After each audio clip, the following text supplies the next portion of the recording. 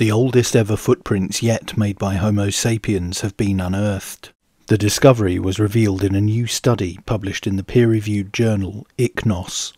The prints were discovered on South Africa's Cape South Coast by an expert team led by Dr. Charles Helm at the African Centre for Coastal Paleoscience, Nelson Mandela University. They were later dated using optically stimulated luminescence, or OSL, at the UK's University of Leicester by Dr. Andrew Carr, who confirmed the footprints push back the oldest ever discovered by some 30,000 years. The findings corroborate the archaeological record which reports Homo sapiens on the Cape South Coast around 164,000 years ago. The authors laid out the findings in an article in The Conversation. It read, "Just over 2 decades ago, as the new millennium began, it seemed that tracks left by our ancient human ancestors dating back more than 50,000 years were excessively rare. Only 4 sites had been reported in the whole of Africa at that time. 2 were from East Africa, Laetoli in Tanzania and Kubifora in Kenya. 2 were from South Africa, Nahoon and Langaban. In fact, the Nahoon site, reported in 1966, was the first hominin track site ever to be described. In 2023, the situation is very different. It appears that people were not looking hard enough or were not looking in the right places. Today, the African tally for dated hominin ichnocytes, a term that includes both tracks and other traces older than 50,000 years, stands at 14.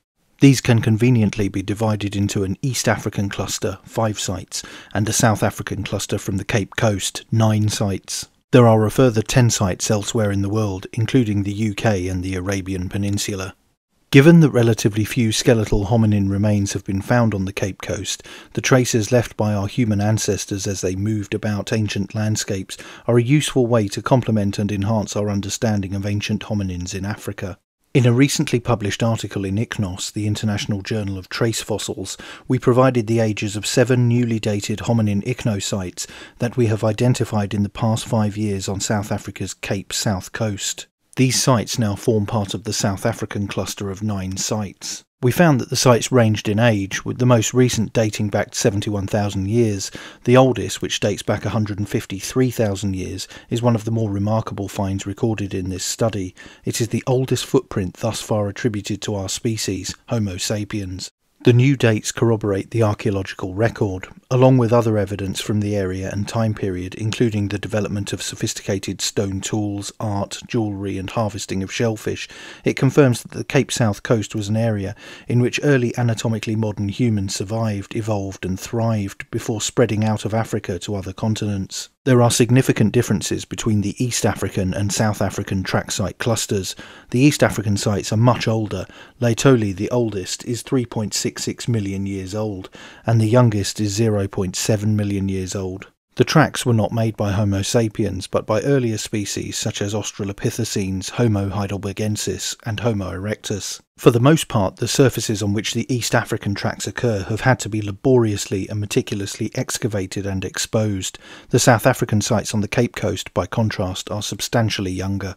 All have been attributed to Homo sapiens, and the tracks tend to be fully exposed when they are discovered in rocks known as alionites, which are the cemented versions of ancient dunes.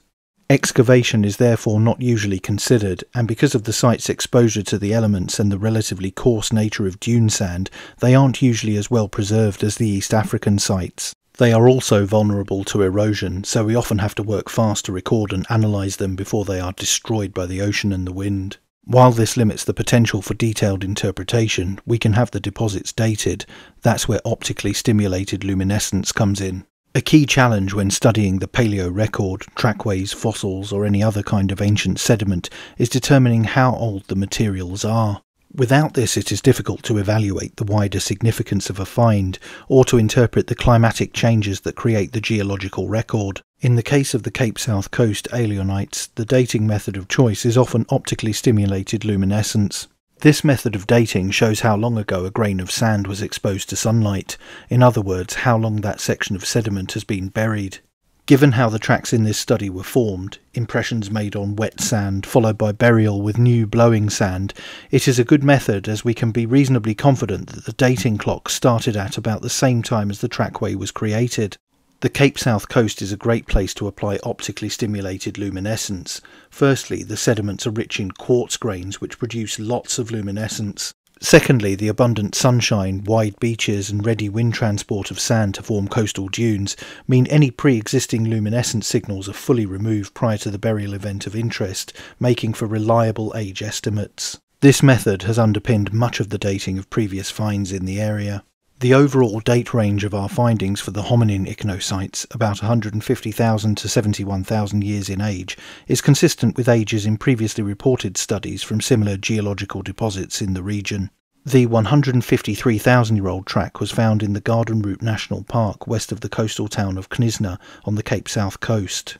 The two previously dated South African sites, Nahoon and Langebaan, have yielded ages of about 124,000 and 117,000 years respectively. The work of our research team, based at the African Centre for Coastal Paleoscience at Nelson Mandela University in South Africa, is not done. We suspect that further hominin ichnos are waiting to be discovered on the Cape South coast and elsewhere on the coast. The search also needs to be extended to older deposits in the region, ranging in age from 400,000 years to more than 2 million years. The researchers say that a decade from now they expect the list of ancient hominin ichnos to be a lot longer than it is at present, and that scientists will be able to learn a great deal more about our ancient ancestors and the landscapes they occupied. That's it for this video. Don't forget to like, share and most importantly subscribe, and you can also support the channel on Subscribestar via the link in the description. Thanks for watching. Bye for now.